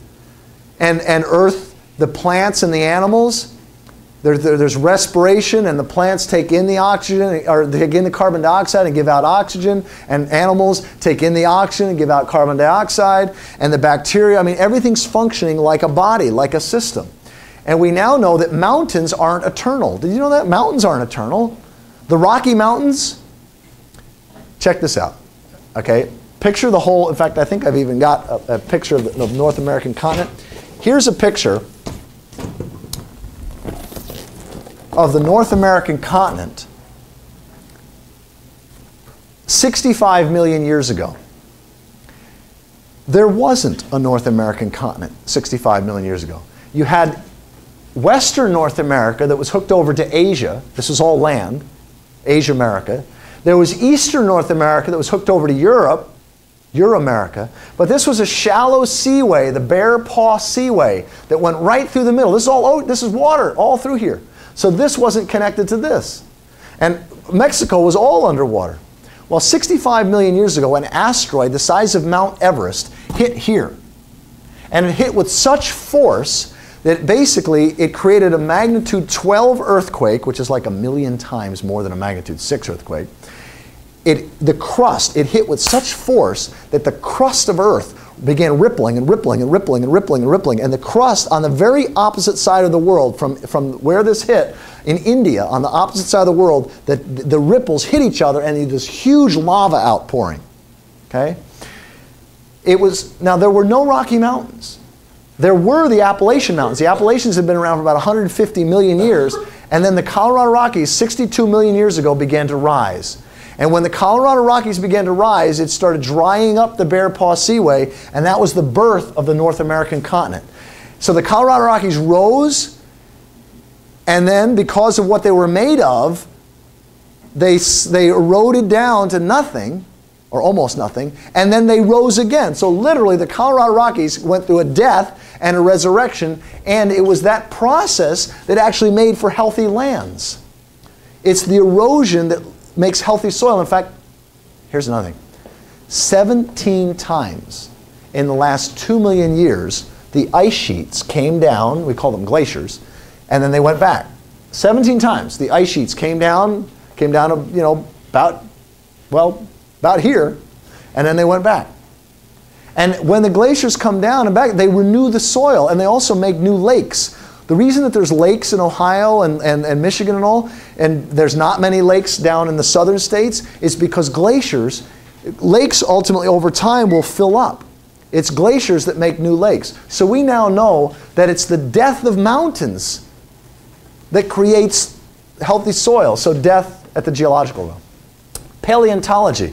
We now know that extinction is a natural fate of species. That extinction is common, and in fact it makes room for new species. If it weren't for this event, if it weren't for the dinosaurs dying out, and you know how I've heard this described, how powerful this was? If you took all of humanity's nuclear weapons and you launched every nuclear weapon human beings ever made, and they all went off at the same time in the same place, this event, this asteroid 65 million years ago, was 1,000 times more powerful than all of our nuclear weapons combined. Yeah? Is it a fact that happened? Yeah. How do we know that? Because we can actually see the crater. There's a 100-mile wide crater that we can measure. And we can not only measure the size, but there's a certain element that's only found in meteorites and asteroids, and that we find it all around there, and we find it all over the world, and it's dated to 65 million years ago. Yeah. But that was only discovered about 15 years ago. So when your parents went to school, they didn't know this. What I learned when I went to school was that it was climate change that probably killed the dinosaurs. Well, there was climate change, and there were dinosaurs that died out as a result of that. But this was kind of the final blow, because what it did is it forced so much debris into the atmosphere that it choked off the sun, and all the dinosaurs died, and many other mammals died as well. But we can date it to 65 million years ago. But my point is that if it weren't for the death of the dinosaurs, mammals, complex mammals, couldn't have evolved, because mammals were these little creatures no bigger than about like this that were just terrified by these big, ugly, carnivorous dinosaurs. So now with all the dinosaurs gone, there was no predators, so the mammals could thrive. And the mammals got bigger and differentiated, and we had all different kinds of mammals. My point, again, why I'm talking about all this, is that death is natural and generative. So there's other things as well here. Astronomy, we now know if it weren't for the death of stars, atoms couldn't exist. We wouldn't exist. So I'm not going to go through all the details of this right now, but suffice it to say that earlier cultures couldn't have known this. It's not like they were wrong or they were stupid. Life hadn't complexified to the degree that it could understand this. So we're a part of this process. So let me just stop and open it up for any questions. Yes? How you said that the dinosaurs were kind of wiped out by the meteor. How come the other mammals didn't die? Most of them did. Most of the other mammals, anything in the whole world. Let's see, first of all, because the asteroid hit here, it actually hit like, any of you familiar with golf? Like a chip shot in golf. It hit at an angle. So because the asteroid hit like this, it spewed tons of lava and all kinds of debris all over North America. So North America was torched. I mean, very few things survived in North America. But even the whole world was impacted, because what happened is it caused all this fire and all this storm. So it choked off the sun, and the only mammals that survived were probably those that survived around hot springs, because they were like they came out at night. We think that this is the beginning of frozen dinners. They came out and feasted on frozen dino dinners. But most mammals did. In fact, anything larger than about like this around the world died. Yeah, it's a good question. Other questions?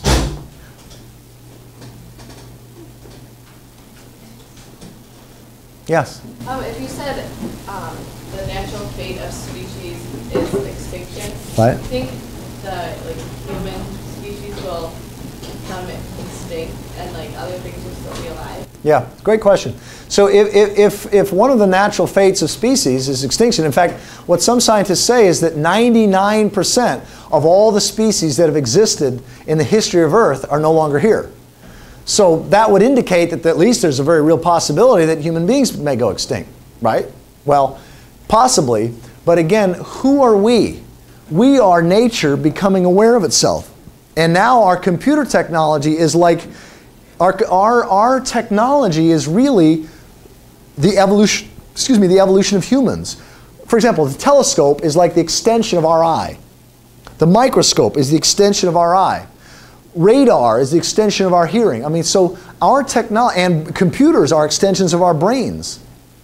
I mean, we're seeing, and you will see in your lifetime, I mean, we got some interesting stuff coming down the pike. I mean, we will see in the next 30 to 50 years computers becoming more intelligent than humans, and we will see human beings becoming more mechanized than they are now. For example, within the next 30 years, they'll have little nanobots, these little miniature robots running all up and down through our bloodstream and our veins and stuff like that, and monitoring our health, and they'll send signals to through the internet to our doctor. And you may get a phone call, and I'm not kidding, when you're 40 years old, I'm 45, when you're my age, you might get a phone call from your doctor saying, you know, Sarah, I understand that your blood pressure's up. And how your doctor knows that is because you got these little robots running through you and they're reporting your health. This is not science fiction, folks. This is going to happen. Okay? So we will see a blending of biology and non-biological intelligence.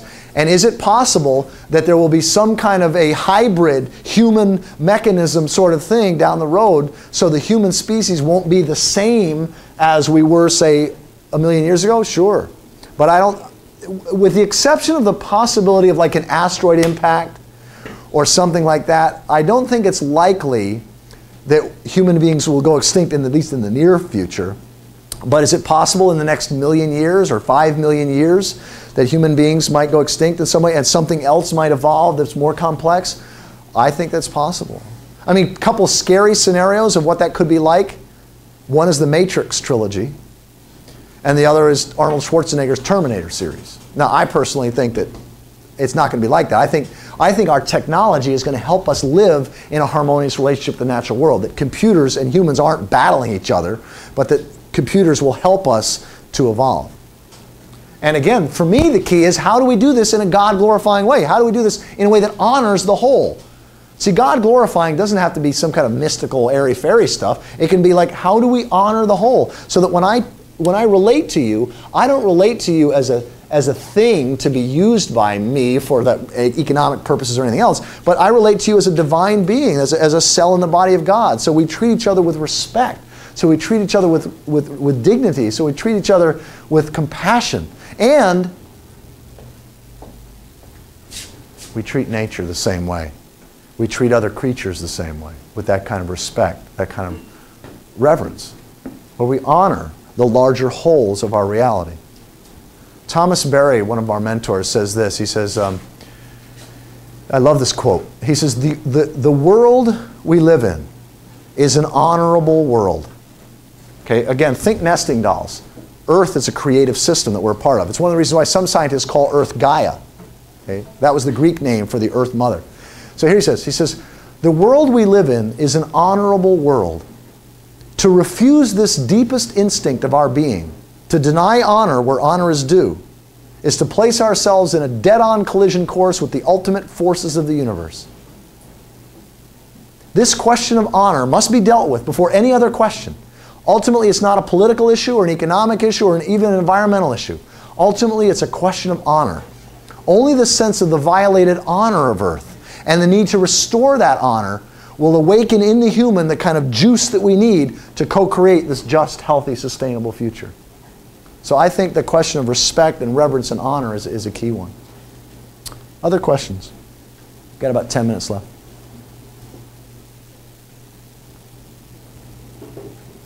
Yeah. Oh, 5 minutes, okay. Yeah. Okay, this is gonna sound stupid, but What's would you be that? okay if I ran and got the camera so I could take pictures just for yearbook? Absolutely. That one didn't sound stupid at all. She wants to take a picture of it for the yearbook. Other questions? Let me tell you. Okay, let me. Yeah. So if we have different realities, God is different in our realities. How can we meld those different realities of God? Yeah, great question. I mean, if because of our different cultures and our different language for ultimacy, we have different understandings of God, for example, how do we how do we not, how do we relate so that our differences actually can draw us closer? Here's one of the fascinating things. Remember before I talked about the mechanistic worldview, that is where we think the universe is like a complex clock, and how different that is from this nested creativity understanding? Okay? So if we have this understanding, from a mechanistic perspective, our differences are a problem to be solved. That's all, there's no doubt about it. But from this organic nested creativity perspective, our differences are a solution to our problems. It's like the more the better. So actually the fact that you and I may not agree, or the fact that we may differ, or you may have different understanding, that actually can be a healthy thing if we can genuinely hear each other and let it into our heart. Because that's the key. You and I can be different, but if I just listen to you and I really get you, like if I just get your heart, if I get what you're trying to communicate, I'm going to be transformed in the really hearing and the letting it in. And this is why I say some of the most exciting stuff happening on the planet is where people of different religions and different philosophies are hearing each other, and in some cases for the very first time.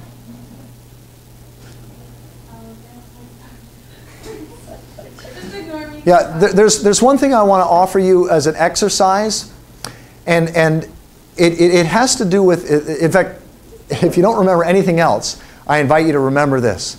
To take a piece of paper, it's like, okay, if the universe is going in a direction, okay, if the universe is going in a direction, and the direction of evolution is towards greater cooperation and complexity at larger scale, like if that's what God is up to, how can each one of us find and fulfill our role in this great work? And so this exercise that I want to leave you before you leave class is how to do that, which is you take a piece of paper and draw a line down the middle.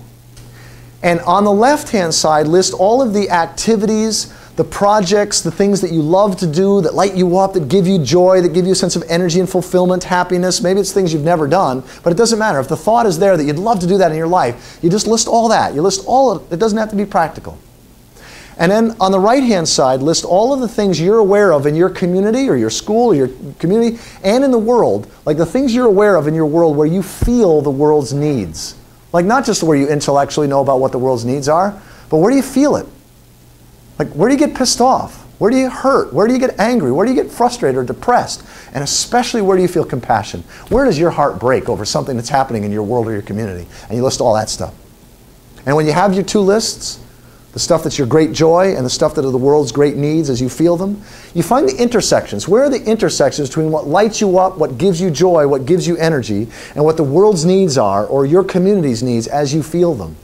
And those intersections where your great joy and the world's great needs intersect, that's your calling, that's your mission, that's your vocation.